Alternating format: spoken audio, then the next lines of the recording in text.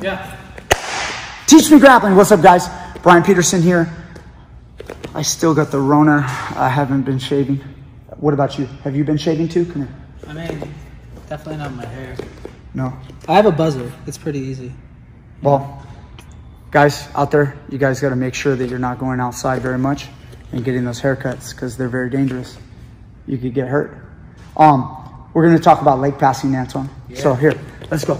So guys, I did one leg pass, funk, Abbas roll. Okay, Abbas told us that story. It was incredible. If you guys have not seen it, I got Abbas on the phone.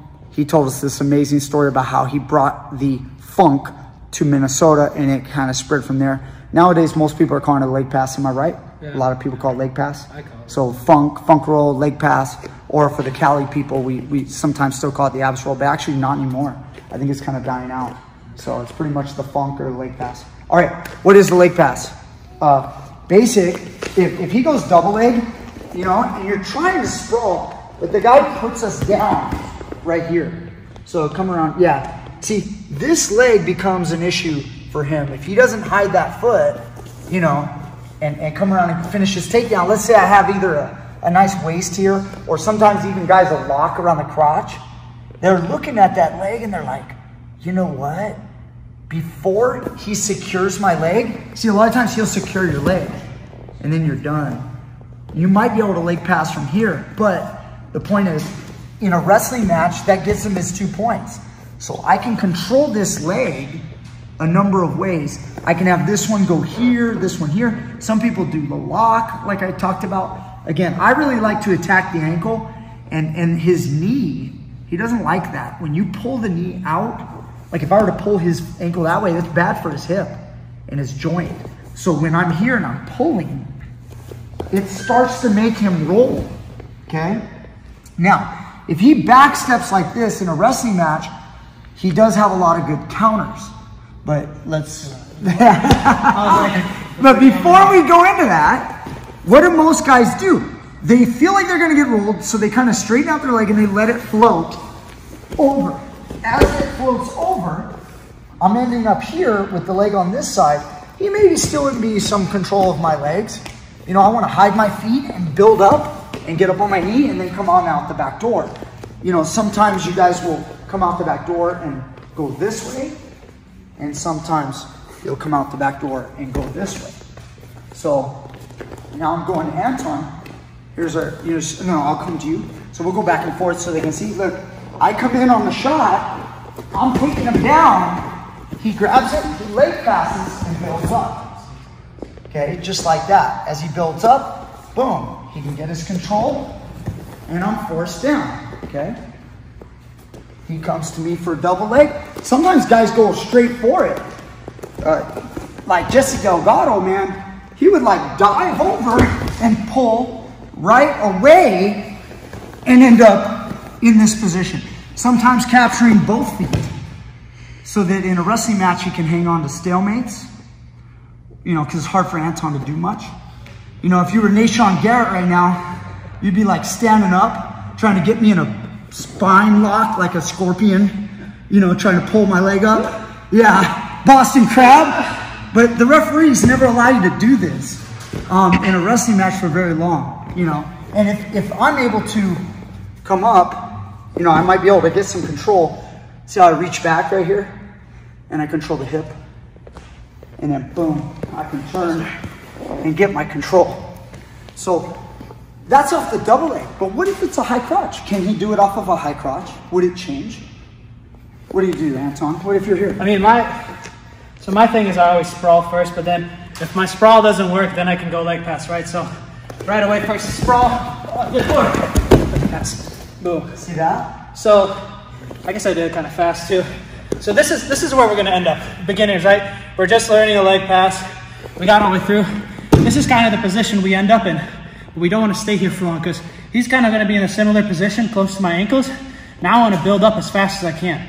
All right, so I like to go here. Knees slide up. Try to get out. Right? We can play this right here, though. We'll talk about obviously in jiu-jitsu. This isn't good. In wrestling, this is okay. This is completely okay here because we can switch and just use this as a ramp. We can also put our outside leg up, same thing. Put our ear on the other side, tap, and I call it a hip wizard. Brian was already showing, right? We go here, I got stuck. Same leg, opposite side, hip wizard. See, I can't go anywhere. So this is really good control in wrestling, and I mean jiu-jitsu probably too, right? I mean, I have the whole body locked down for now. In wrestling, it's easy. All I got to do is, I mean, I can just let go, and I got 2 points. Or refs, depending, right? I can drive, break down. Yeah. Now I'm on top as well. Yeah. Get my points.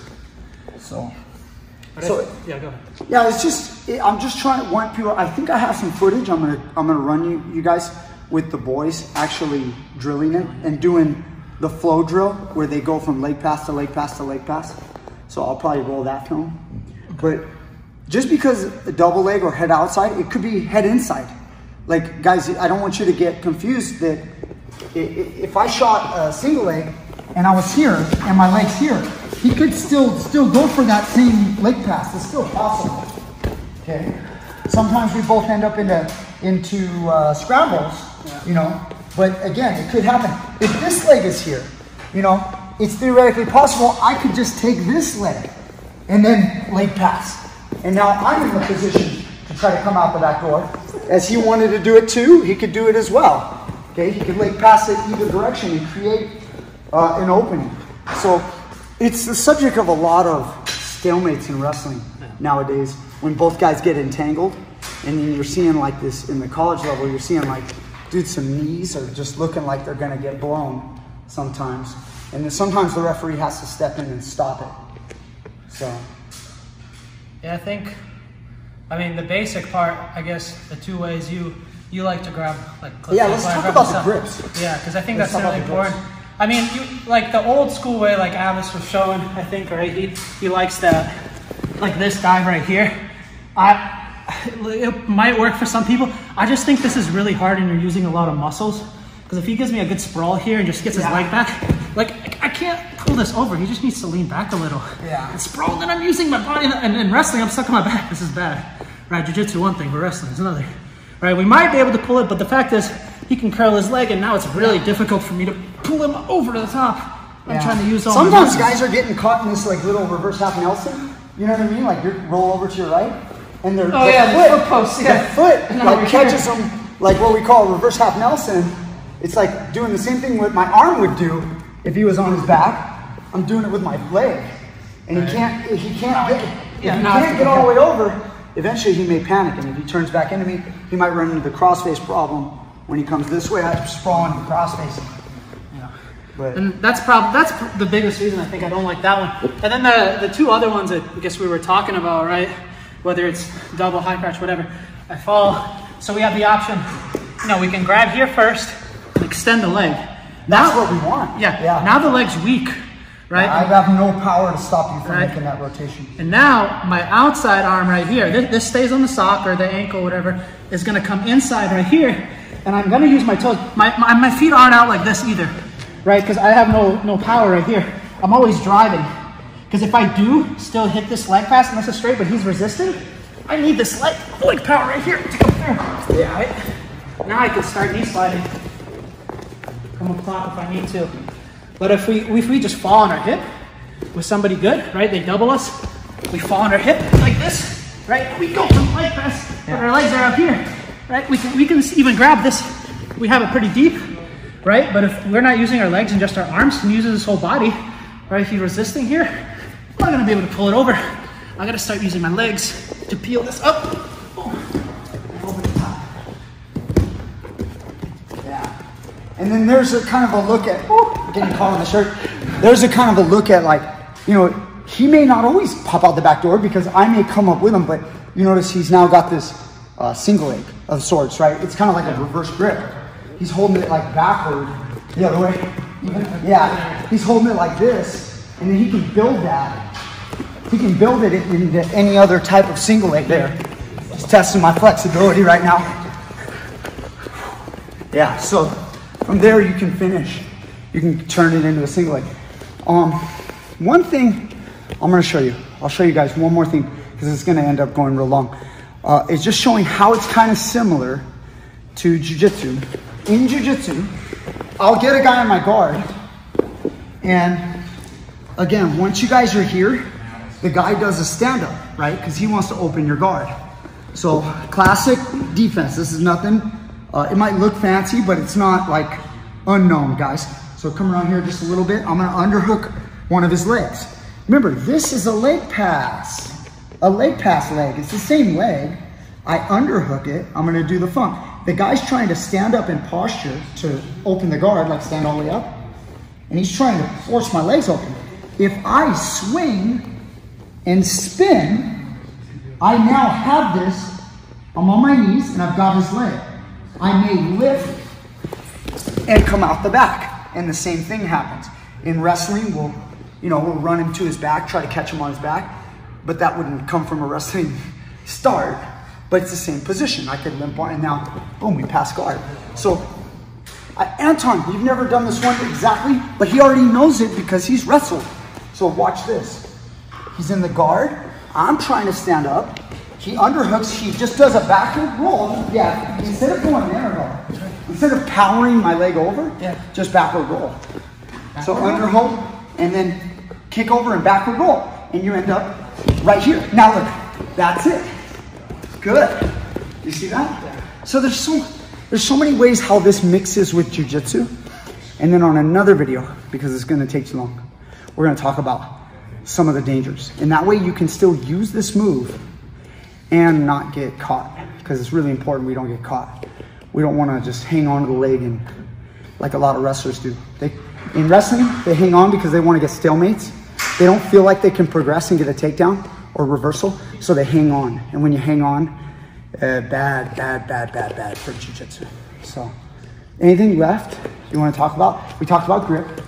Do you want to do like a quick, easy defense, or you want to save it? Just like a really, just put your knees together. Yeah. Let's do that. Let's do that. Right? Okay. So, guys, look. You can start with it.